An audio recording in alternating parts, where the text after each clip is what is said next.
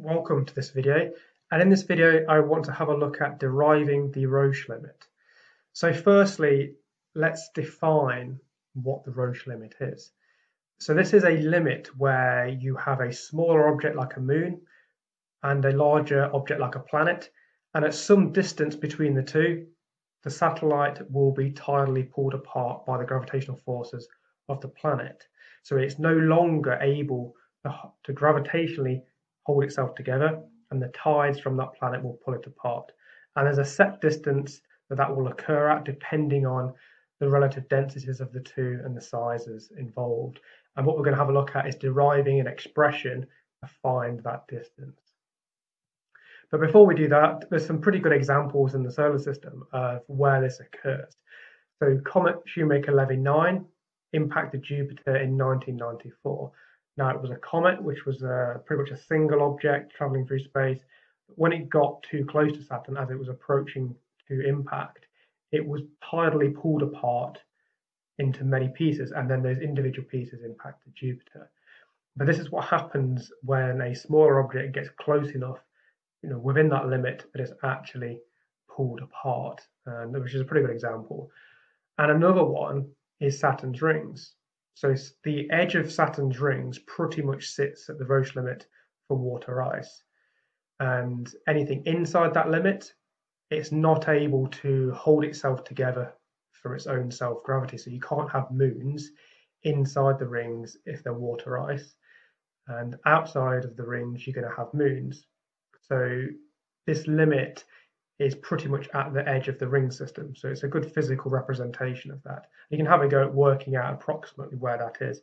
Now, if we had a different material like rock or something that was a bit denser, then that limit would be closer to the planet.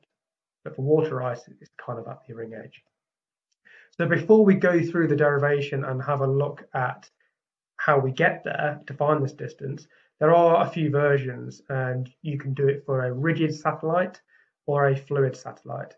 Now, you should note that the fluid version is approximately twice as, well, it will be located twice as far away than the rigid one. And if you think about physically what's happening there, a rigid satellite is able to support itself better than the fluid one.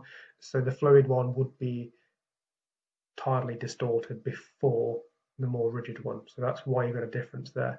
But the one we're going to have a look at in this video is the rigid expression for the Roche limit. Now, in both of them, there's three variables really. The first one is the density of the larger object, the density of the planet. You then have the density of the smaller object, the satellite or the moon, and then you have the radius of the larger object, which is the planet in this case. So let's start off with a planet and a moon. So we've got this larger object, which is the planet, and then the smaller object, which is your satellite or moon. And they have a mass of capital M and a mass of lowercase m. And they are separated by some distance. Now, what we need to do is consider the gravitational forces acting on some object U located on the surface of the satellite. And we need to balance some forces to work out where D, they become unbalanced, and it's essentially pulled from the surface. So acting on U, you've got a tidal force from the larger object, from the planet, and this tidal force is basically the difference of the gravitational force acting on you from the planet at the surface and from the center. So the difference in gravitational force between the center and the surface is our tidal force. You then have this gravitational force acting from the smaller object. So this is from the actual moon itself. This is the gravitational force pulling it down in the opposite direction. You've got these two forces balancing each other out. So there we go. We can actually put the equations for both of those there. So we've got the tidal force on the left, and then we've got the gravitational force on the right. Now, since at the Roche limit, both of these forces are equal, so they're balanced when they're at the Roche limit. If it goes within it, then the tidal force is going to win. And if they're outside of it, then the gravitational force is going to be greater. But at the limit, they're equal. So we can basically equate those two to one another. And what we can do there is we can start to rearrange it so we can get an expression for D. So to start off with, we can divide through by GUR, and what that will do is it removes the gravitational constant, it will remove U, and we remove R from the left-hand side. And you can do this a few different ways, but this is one way to do it. We can then multiply through by D cubed, and what that does is it removes the D cubed underneath the 2m on the left-hand side, and we move it onto the right.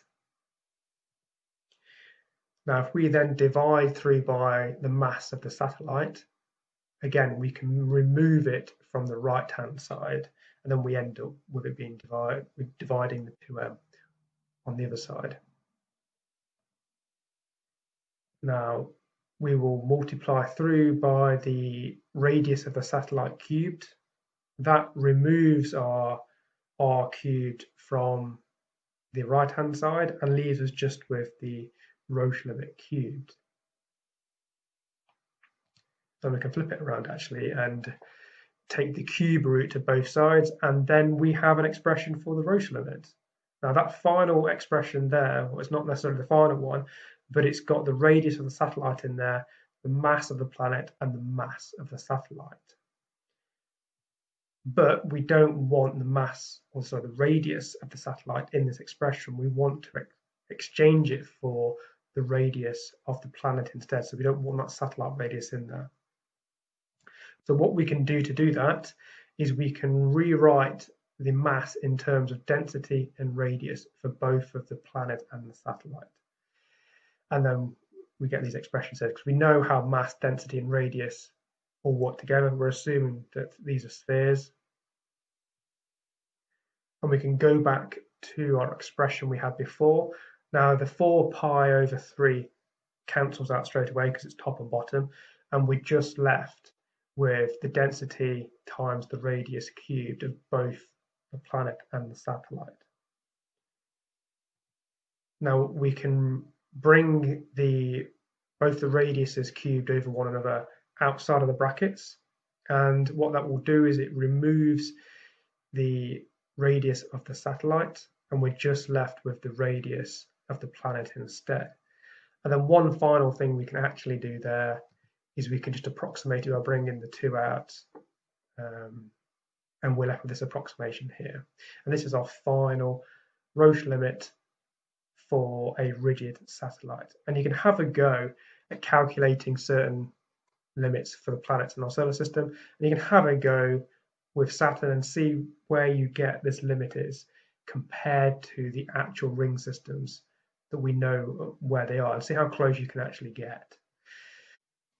So thank you for watching, and if you enjoyed the video, then check out some of the other ones.